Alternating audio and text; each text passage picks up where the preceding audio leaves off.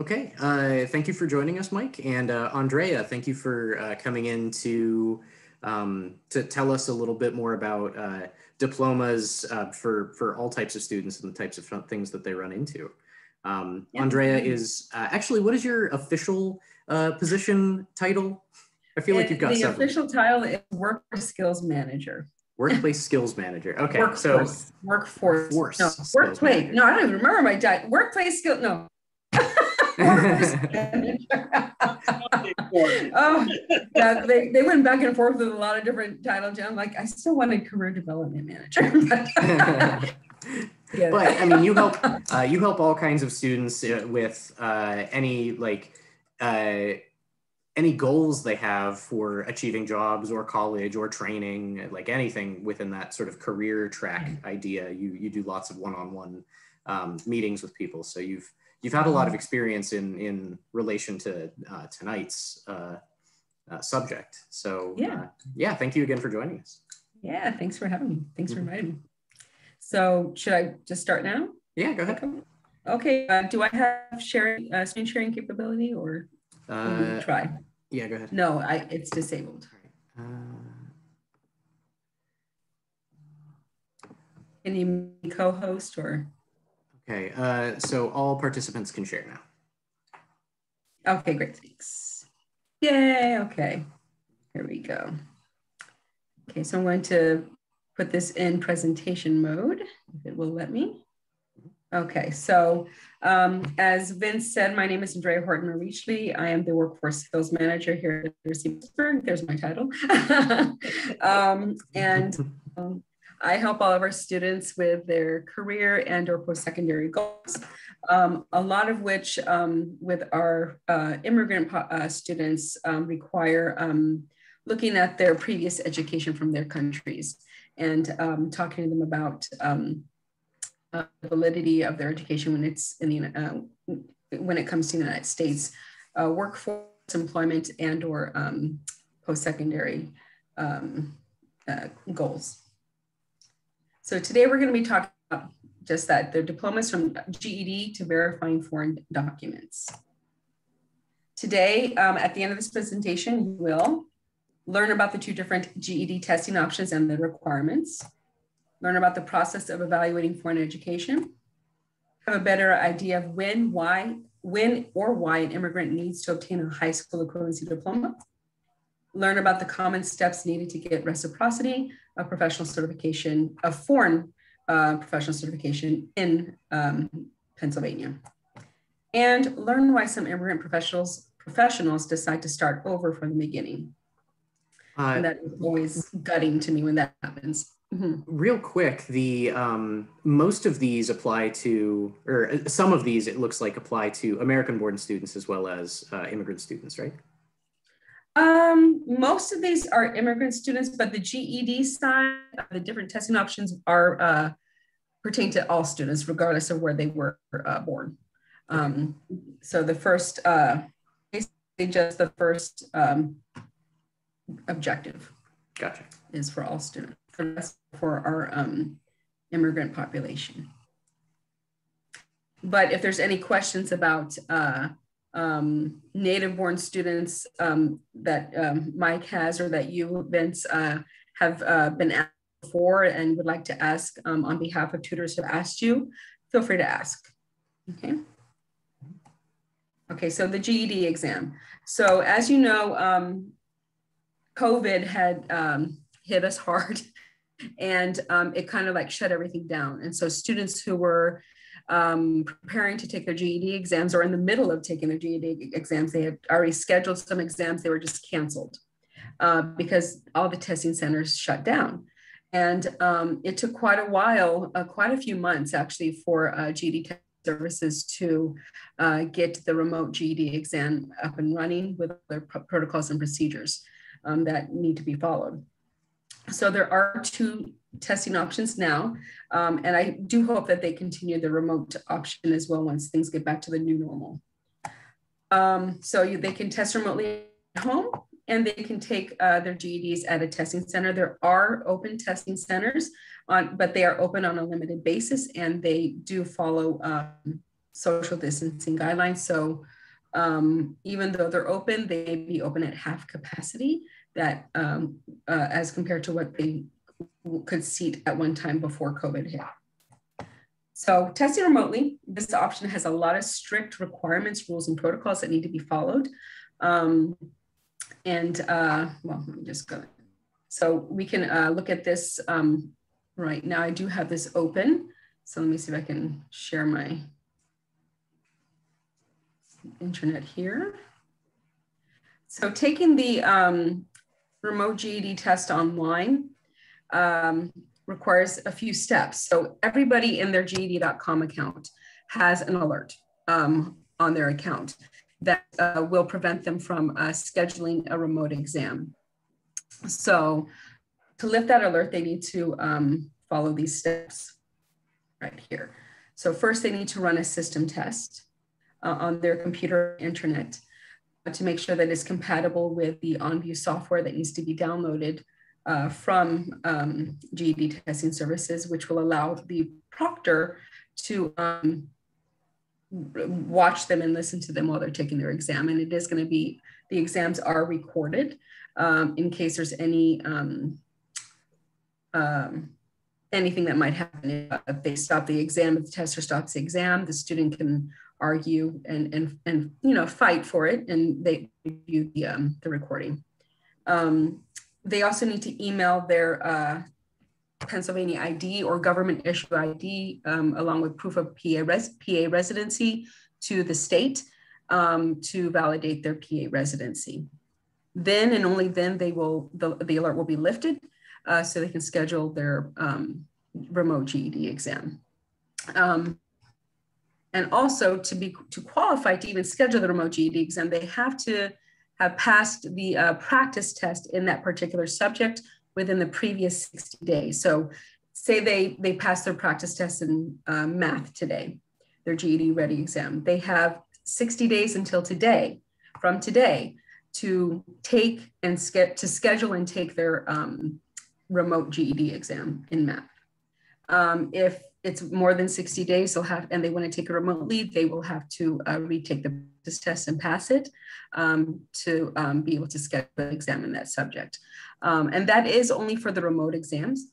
It is not for the scheduling at a testing center. The testing center does not have that 60-day limit on scheduling the exams after passing the practice test. Also, to schedule a test at a testing center, you don't even have to take a practice test to even schedule at a testing center. You can just schedule them and go if you want. But in order to qualify for a scholarship from us, you do need to take and pass the practice exams. Related to that scholarship, I know we give the GED readies one at a time. Would we also then sort of do a rolling thing of like, we know your 60 days is coming up, take the math online while you're maybe still doing the science? I encourage our students to do that. It's like, if you pass one of the practice exams, get the real exam out of the way, knock it out of the, knock it off your list, your to-do list, and that will allow you to concentrate on the other subjects. A student does not have to pass all the practice tests before they ask for a scholarship voucher or before they even schedule their real exam, if they don't want a scholarship voucher. They can just pass the practice test and take it the next day if they want, if it's available. That day and time is available to take it. To get to qualify for a scholarship from us, they do need to not only pass it, they need to pass with a 149 higher. Passing for all the subjects is 145. But to qualify for a scholarship, they need a 149 or higher. That is about a 2-question buffer because 145, 146, that's still in that gray area. And because nerves do hit students when they take their exam, and some of them get anxiety that could cause them. So we want them just to be a little bit higher. So I'm not going to play this for you, but it does give a great, it gives some really good information about the requirements for the exam, the steps needed you need to follow to before you can take an exam, and what you need to do when you're on the test day, because it is very strict. Let me just say that. I mean, you do not want to give the proctor any reason to terminate your exam. So all these things here are prohibited.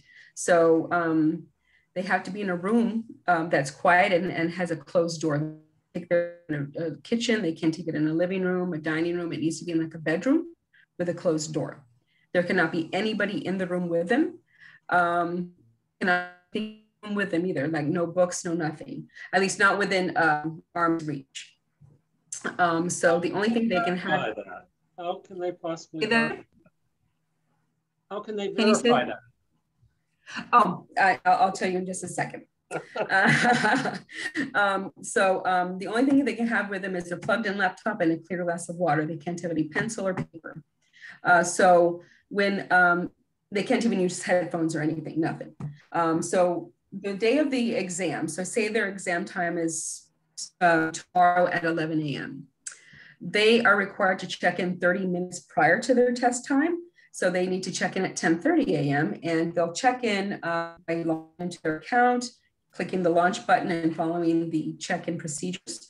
And that includes taking their smartphone, so they have to have a smartphone, and taking pictures of their testing room, taking a selfie, taking a picture of their ID again, and sending it, the instructions and sending it where it needs to go. And then their exam time comes and the proctor gets on. Sometimes they have to wait a little bit. When the proctor gets on, the proctor will want them to use their webcam and lift up their laptop, show them everything in the room, like a 360, and their desk area and stuff like that, using the, so they can see that there's nothing there except maybe a clear glass of water. Why not a bottle of water? I don't know, because computers, I'm like, they can knock over. I'm like, but it's a clear glass of water if they want anything. So, and a student told me today that they're not even allowed to move. They can't go like this or anything like that. They have to stay still and be in the middle of the camera, and they can't even move their mouth. They can't like go like, cheating is strictly prohibited, or, I mean, who are you talking to? You don't want to give the proctor any reason to terminate the exam, even if they hear a voice. It doesn't matter if it's not in the room. So if a student lives in a loud area or they have a loud family, they may not be very good candidates to take the exam at home, because if the proctor hears voices, they could terminate the exam. It can be very strict. And or if they have children or babies or anything like that, they can't, it's best that they take it at a testing center. Plus at a testing center, you have the tools. You'll get the whiteboard, like the scratch paper and pencil, but they use whiteboard and dry erase marker just to save trees. And they get the handheld calculator. Where the remote exam, you can't have anything. You have to use all the online tools. So on this webpage, which is in the PowerPoint that I will email to Vince to share with, to attach to the, along with the recording, they have tutorials for the online calculator, which is in both the math GED ready and the science GED ready for questions that need a calculator. And the on-screen scratch pad and on-screen whiteboard, so they can practice. Unfortunately, GED Testing Services has not included the whiteboard and the scratch pad in the practice tests. I don't know why, but I encourage students who know they want to take their exams remotely to use the online calculator. Do not use a handheld during their practice tests. Try to mimic the remote testing environment as much as possible when they're taking their practice tests. And so if, of course, they can have their scratch paper in the practice test, but in the real test, they can't have it. They'll have to use this. And this is really hard to do. I tried working the whiteboard, and I'm very, I guess, OCD to a certain extent, to where if my numbers are not looking right, I get frustrated. It's like, I keep erasing, deleting. So if your student is like that, they might be best to take it at a testing center so they can actually write it with their hand on a dry erase board, because it is difficult. But they do, that's why they have these tutorials. So yes, so that is the remote GED exam. Let me stop sharing my PowerPoint again.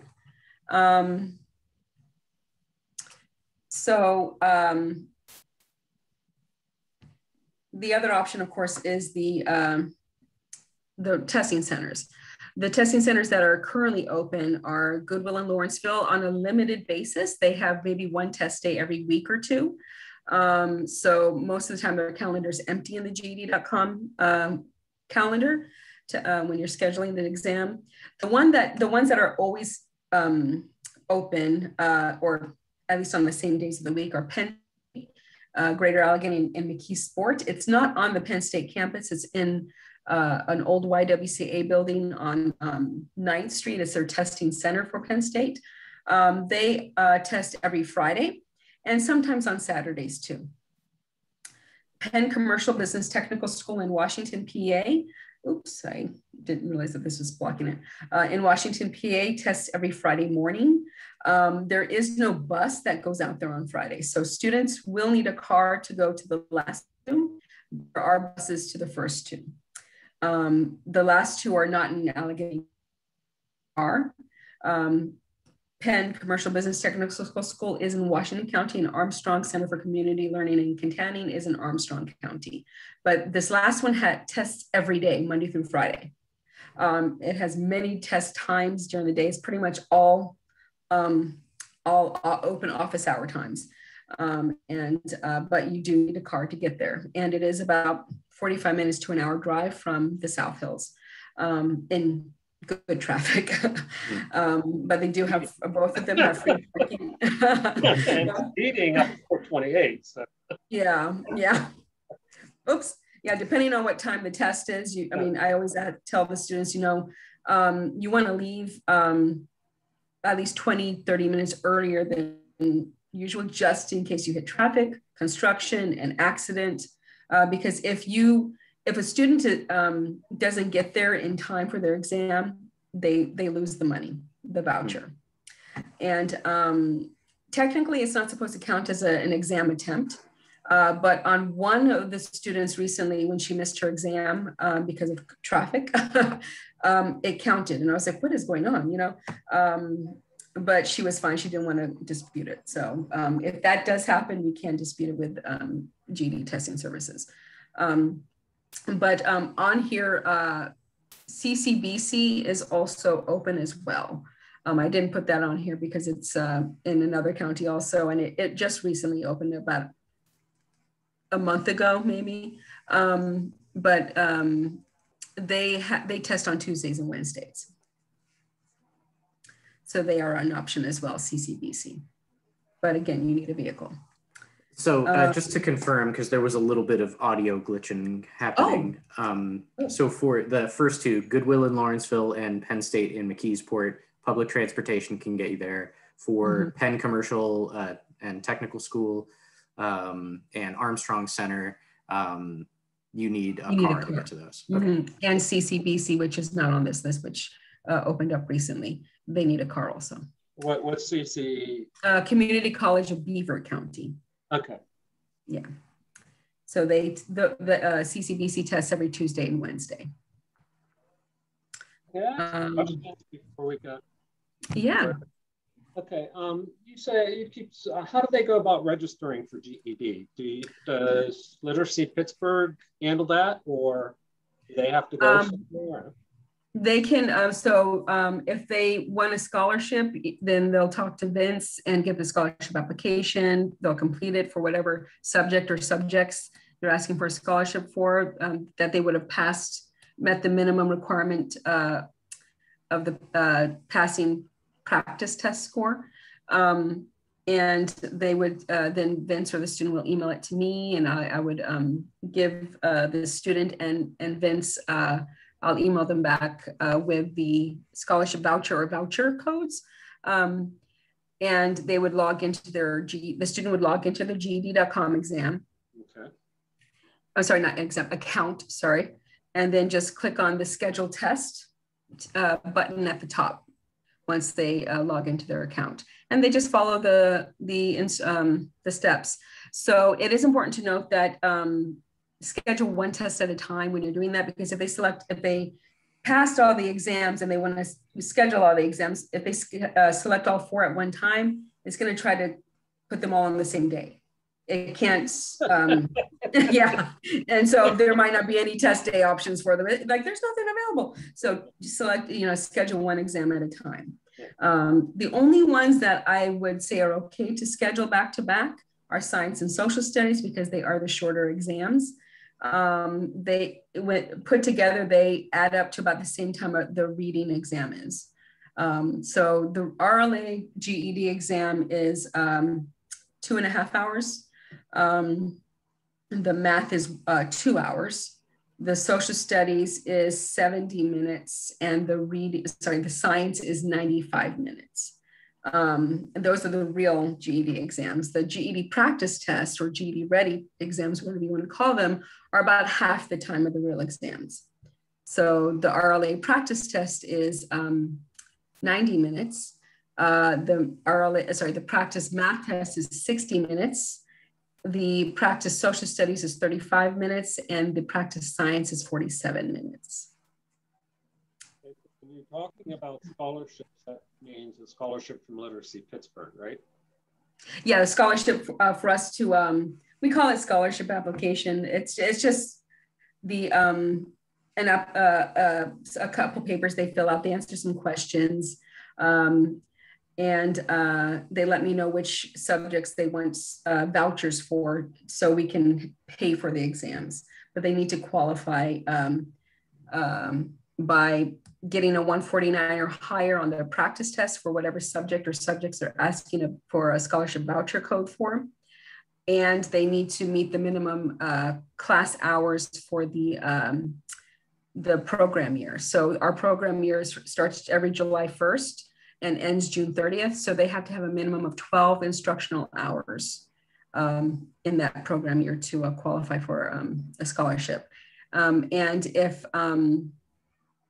if they are asking for a full scholarship, like they took they passed all their practice tests and they just want to take their exams now, they have to at least schedule their post-test for Literacy Pittsburgh, like the TAPE test, with their coordinator, or have that on, the coordinator needs to have that on the radar, because historically, once students who, when we were in person, students who got full scholarships would get the full scholarship and then go poof, and it's like, hello. So, so it's good just to make sure that we get that post test. Okay. But that's only a requirement if they're asking for a full scholarship. If they're asking just for one or two subject scholarship vouchers, they're still going to be continuing with us because they have the other subjects to take. And I'd like to take a second, welcome the tutor who just joined us. We are recording this meeting, so if you're okay with having your camera on, that's great. Okay. But welcome. Thank you. Yeah. Okay, cool. Now I know. Any other questions about GEDs or GED readies? You had mentioned vouchers, and now I understand what you mean by the voucher. It's the voucher that they Literacy Pittsburgh's issues. Yeah, so we purchase these codes from GED testing services. We have GED ready vouchers for the practice tests, and we have GED scholarship vouchers, or we just say GED vouchers for the real exams. Students to get a GED ready voucher to take the practice tests, they need to be have a TAPE test score of a NRS 3 or higher. And Vince would know what their test level is. I don't know, Vince, do tutors know what their testing level is? The students? In general, yeah. And for anyone watching, if you know your student is interested in taking the GED and you've got questions about it, you can always ask your coordinator. Yeah, sure. All right. Sandra, do you have any questions about GEDs? No, I apologize for coming late. No, I'm just really learning. I'm new to tutoring. And so I have an interest in a lot of what, sorry. That's okay. Pittsburgh does. And so I'm just learning, trying to take it all in. Okay. Sorry for that. No worries. Thank you. Okay, well, then I guess I will move on then. Mm-hmm. All right, so now we're going to be talking about foreign diplomas. So for those tutors who teach our ELL students, or we actually have a lot of our immigrant students who are in our GED classes also for various reasons, which we'll talk about in a second. Okay, so immigrants who've completed their high school or higher education, so we're seeing a lot more of our ELL students with university degrees from their countries. They can go through the process of evaluation to show US equivalency. So some of our students think that their education, they have to throw away their education when they move here. And that's not the case. So a lot of them choose to do the GED because they think that their education doesn't count. And so sometimes even when they're in intake with us, they'll say they don't have anything, that doesn't happen very often, but it does happen because they think it's worthless, and it's not, if they have the proof.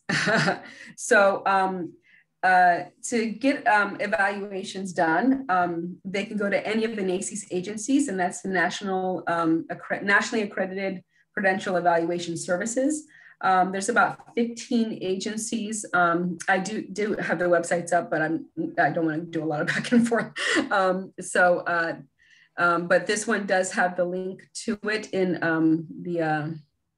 the PowerPoint, which, as I said earlier, I will share it with Vince so he can post it along with the recording, so you guys can go and peruse these websites on your own as well.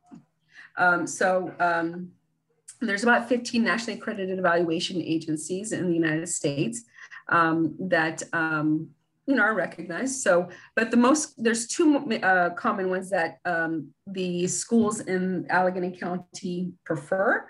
And those are WES, which are World Education Services, and ECE, which is Education Credential Evaluators. Those are the two more popular ones.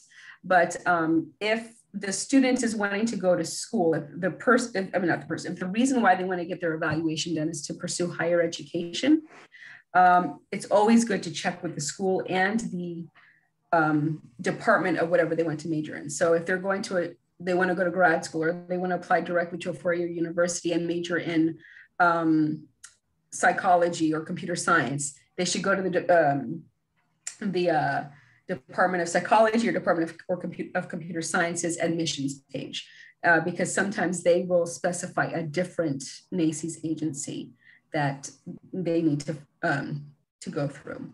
I don't know if that means that they definitely won't take this one, but it's always good to follow their admissions criteria, because you're trying to get into their programs, so you want to follow their instructions. They might automatically say no if you don't. Okay. So I said that. So for evaluations, they have to have their documents with them.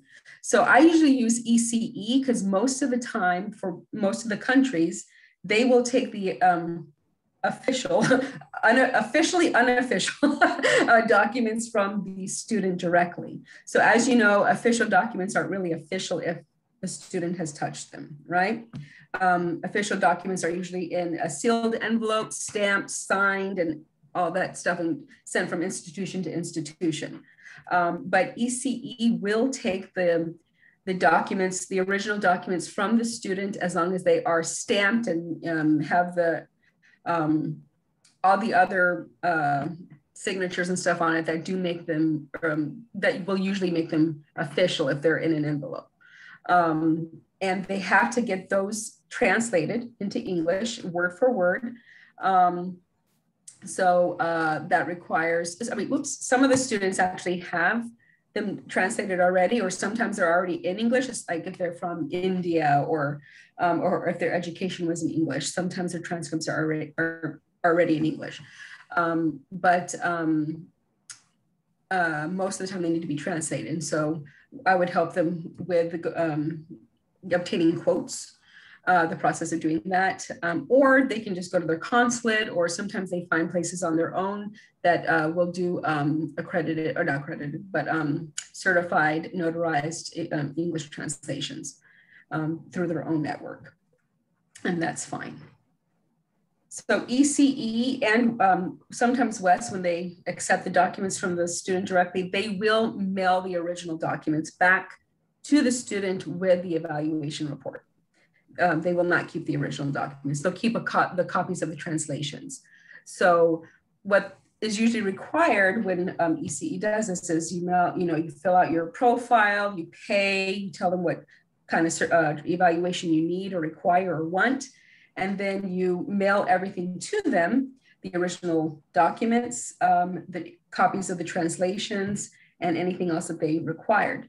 And then they'll mail the evaluation back and the original documents in the whatever language it was. And they keep the copies of the English translations. But sometimes it's impossible for students to do the evaluation. They they only have a picture of it, or they had to flee their country and their universities or schools were bombed. In those instances, they can't get their stuff evaluated and they have no proof of their education. And that's what makes me so sad sometimes when that things like that happen when we come across students within those situations. So when do immigrants need an education evaluation? They want to go to college or a trade school or any higher education program.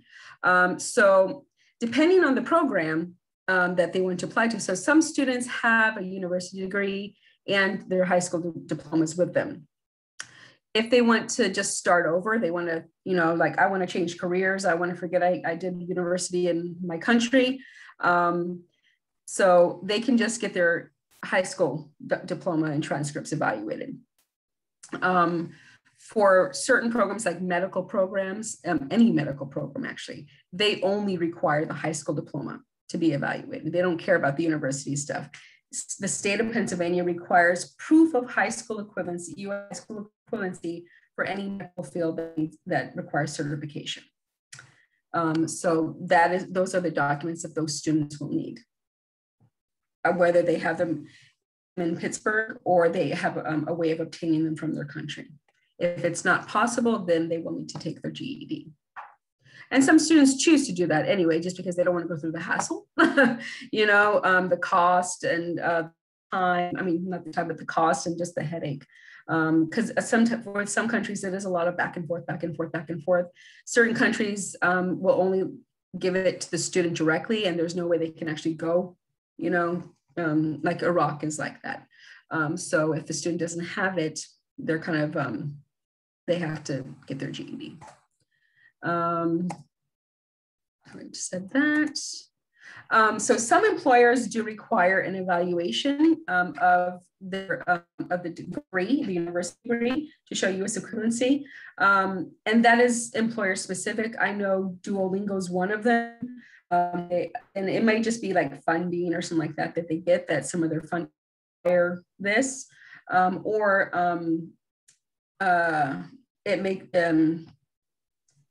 it lets a certain par maybe to show like all of our employees are doing this or higher. But if a student isn't sure, they can always get their degrees evaluated and put it on their resume just to make them feel like they are more competitive.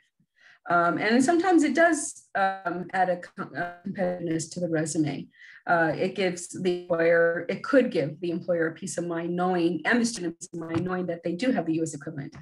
There are some countries like Cameroon where some of the education actually comes higher. So I had a student one time that had a bachelor's degree. I can't remember in what field, but he came back to where he had a US master's degree. and he had only a bachelor's degree in his country. So I was like, wow, that's some good schooling. So, these are the main instances for getting a degree evaluated. Oh, are there any questions? No? Okay. So as you can see, like if you're working with a student who's not from the United States and has their education from their country, if they think they have to get a GED because their education is not going to be recognized, you can have a talk with your student. Like it's not required. Like some students will choose to still get their GED just to work on their English skills and their math skills, make them more competitive. Or as I said before, they just don't want to go through the headache of evaluation. Okay, professional certifications in Pennsylvania. Ooh, this one is very interesting. I've learned so much with working with different students, which is one of the things I love about my job. Keeps me on my toes and I get to learn new things and along with the students. So some professions do require state certification or licenses to practice in the US, you know, a nurse, any medical field, nursing, doctors, dentists, veterinarians, teachers. I do have some engineers that wanted to go get their certifications, become a certified engineer with the state boards. So most of the time it's nurses and teachers though. Those are the ones that I get the most. So to get a certification in the state of Pennsylvania or in any state in the United States, to be able to continue to work in the field of their education and experience, it always starts contacting the board of for whatever field that is to see what steps need to be followed for, like a better word, reciprocity. It always starts with an evaluation. So, some boards require, they don't follow the NACEs, like the nursing board, the State Board of Nursing, they have to go through CGFNS, which is the Certified Graduates of Foreign Nursing Schools or something like that. And there's a whole lot of things. So a lot of the states have contracted with that agency because it's specific to the field. But most other boards will let you choose WES or EC or any of the NACES agencies. But it always starts with the evaluation. And some of them often have an English proficiency requirement. So they might have to take the TOEFL or the IELTS or another type of English proficiency exam that the state board specifies. So unfortunately, there are some professions where there isn't a foreign reciprocity. Lawyers are sometimes accountants too, depending on the country. Dentists, they kind of do, but for the most part, they have to go back to school. And same with veterinarians. Why veterinarians and dentists? I honestly don't know. I guess the procedures and the policies and rules, but they basically have to go back to medical school and find their own residencies. It's very time consuming and costly. And for some of our students who never get their fluency up to par, it's out of reach for quite a while. And so that's why many of our students in these fields choose to, like doctors also, doctors have to go back to school. They to just start over. They have their degrees with them and everything like that, but they just choose to study nursing or study, become a medical assistant or something. Something that's still in the same industry, but a different career path. So it's really sad when that happens because it's a lot of wasted talent, you know. And as you know, we're struggling for these kinds of professionals in our country too, and to have all these barriers to prevent foreign professionals from actually practicing their craft. It's just,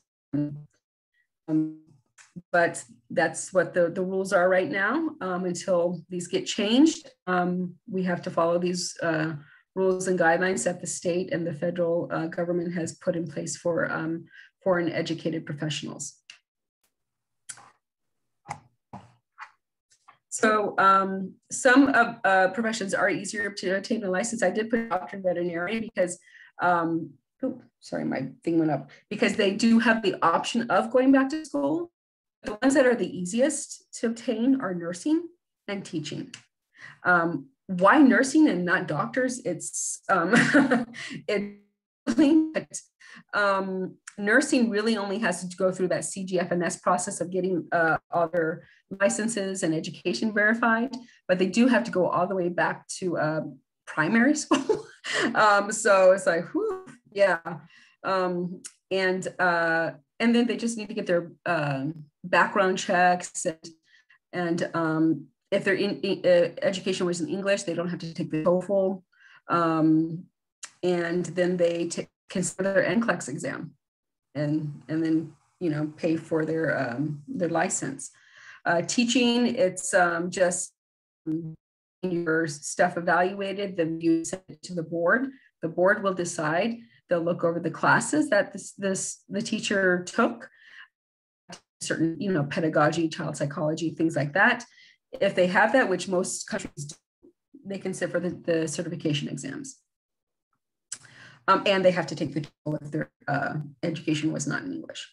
So that's a lot quicker and easier. But of course, as I said, if the student's fluency level is there, it can be a long process because all these exams are timed. And it can be very, very frustrating for the student. Sometimes I have had students go start the process, go through it and start studying and everything, and they just get frustrated and they decide to change careers because they can't, they're fluent in, their reading comprehension speed isn't fast enough, and they time out of these exams. And so it's not that, it's just they time out. Okay, so why do some immigrants decide to start over in a new or related career? They think it's not recognized, their experience and education aren't recognized.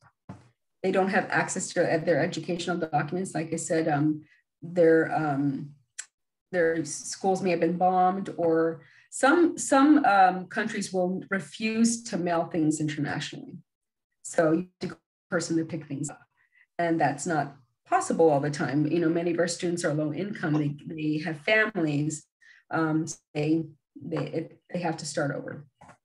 The process of obtaining a certification in their previous profession is too long and expensive.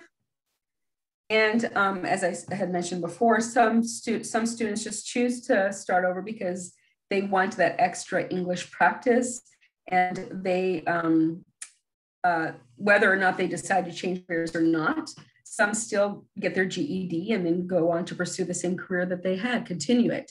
But some do end up changing career paths. And some just have a change of heart, like I hated my job, I just want to start over.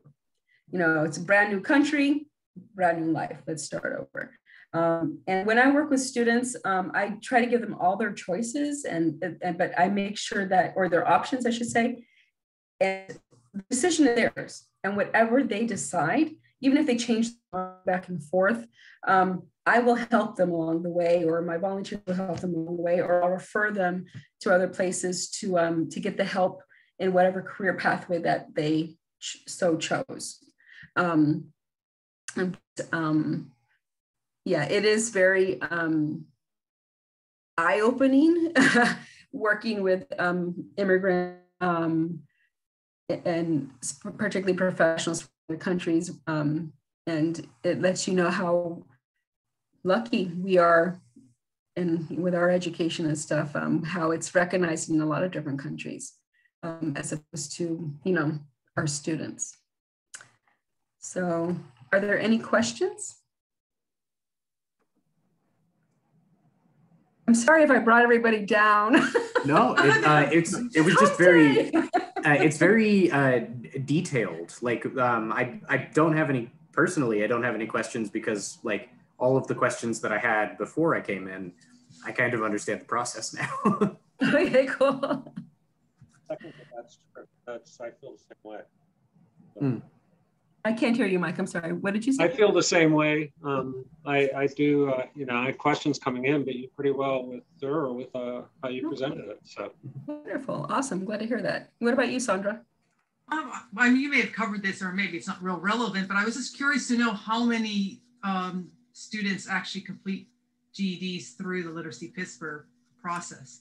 It changes every year. Like this year, unfortunately, because of COVID, right. And things being delayed, the testing centers being closed, and GED testing services taking a while to get things up and running. I think the remote testing started in late August. But even then, it's like students needed to take their practice tests, and then they weren't really comfortable in the option. More started getting comfortable closer to like halfway into the program year, just because they realized, I want to get this done, and there's no testing centers that are really right. So I'm going to do what I need to do. And for context, halfway into the program year is December-ish. Yeah, November, December. Sorry about that. Okay. Yeah, our program year starts July 1st and ends June 30th. And there's some students that have started taking some remotely, but didn't like it. And so they're working on getting their, still working on some of their subjects, testing center. But so on average, it's probably 40 to 50 agency-wide every year.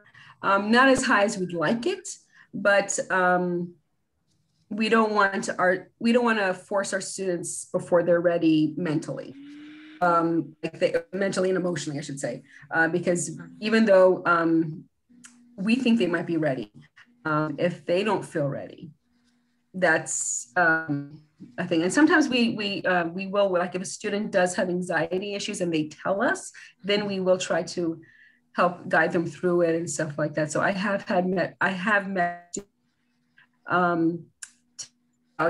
test anxiety issues, because I suffered from that big time, starting in high school and university. So I know what it's like to know stuff, to know that this stuff, and you take the exam and you get there and it's like, you just blank out, or you get nosebleeds, or you start rubbing your, or you have to go use the restroom and you get like, oh my God, so it's like, I talk about strategies that worked for me, and that when I went to workshops and stuff, I learned about. So, and it doesn't help all students, but it has helped some. Sure. Some students just need to find their own strategies. Okay, if a student fails the GED, do they have to wait a certain time? You may have said this, and I apologize if you covered it. That's a good question, and I did forget to say that, mention that. So, it depends on. Regardless of whether they take the exam remotely at home or at a testing center, we recommend that they look at their GED score report to see what they need to work on, because that's what I love about the GED test and the GED exam itself. They give a score report, and it tells you all the topics of the questions that you missed. It's like, this is what you need to study to get a better score. And then you can link a study material to it. And then it tells you what pages those topics are on. It's like, oh, like lovely, you don't have to guess. And so, so it just goes to this. So we do recommend that our students look at that and study a little bit before they schedule their next exam. But between the first exam attempt and the second exam attempt, they don't have to wait, but we recommend that they do. Now, when the student is taking their exam remotely, they only get one exam retake per subject. If they fail the first time, they can only have one time to retake it, regardless of whatever length they can take the next week. But as I said, we encourage them to study a little bit, look at their score report. If they fail it the second time, then they have to wait 60 days to take it. But with the remote exam, in order to qualify to schedule it remotely, you have to pass the practice test within 60 days of taking that exam. So if they fail it the second time, that means they have to retake the practice test to be able to, because they have to wait 60 days, right? After they fail it the second time.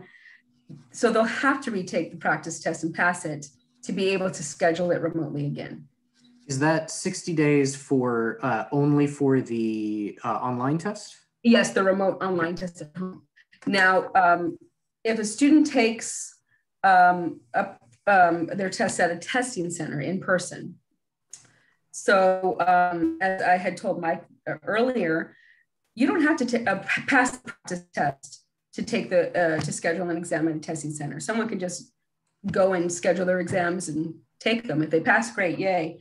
But, they don't have that 60-day practice test requirement, So if it takes a test at a testing center, they fail it the first time, they can schedule another time. They fail the second time, they have a third time they can take it. If they fail the third time at a testing center, then they do need to wait 60 days. They're going to say, dude, look at your score report, see what you need to study and study, man. and then reschedule. Okay. So at a testing center, the second and third attempts are $10. Okay. And then per test. Yeah. The original fee is $30 per subject. So they fail the $30 first attempt. Second attempt is $10. Third attempt, $10 per subject. Then they wait 60 days, and then it kind of loops back to the first attempt, $30. Remotely, they do not get this discounted retake.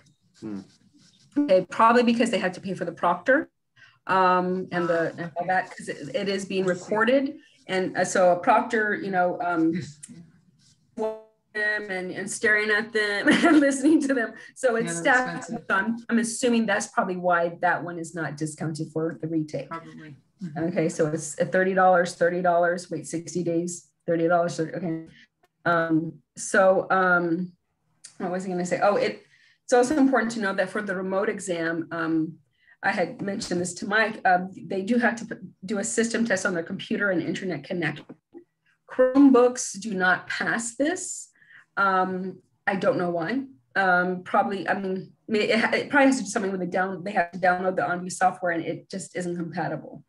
But if the student has access to another laptop, like their spouses or a friend's laptop or family members at another house, they can make arrangements to use that. But they do need to do the system test on laptop too to make sure it's compatible, and they can download the OnView software. And I would do the system test and on that computer in the environment that they're going to be taking the test. So if they're going to be taking it at whoever's house the laptop is, and do the system test there. But if they're going to borrow it and take it home, they do the system test at their home, because it's also testing the internet connection.